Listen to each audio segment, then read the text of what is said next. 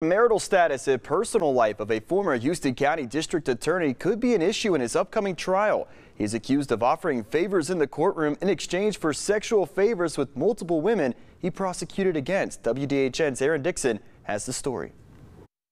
Mark Johnson is charged in the case. The state says that it is vital for the jury in Johnson's case to hear about his marital status at the time of the alleged crimes because they want to show why Johnson committed the crimes the way that he did, while also saying that if they don't include the status, that it would grossly misinform the jury. Johnson is accused of offering favors in the courtroom in exchange for sexual favors with multiple women he prosecuted against.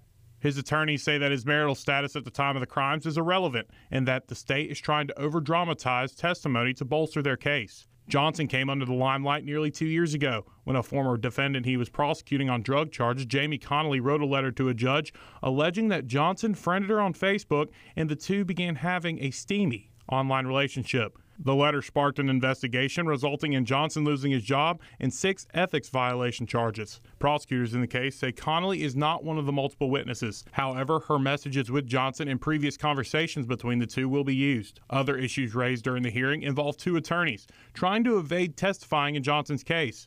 One of them represented Connolly at the time of the alleged relationship, and the other represented another witness in the case.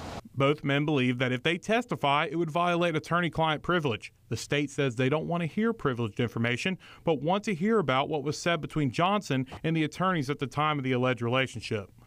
Johnson's trial was scheduled to take place in July, but due to courtroom availability at the Houston County Courthouse, it will now start the week of August 19th. In Dothan, Aaron Dixon, WDHN News for the Wiregrass.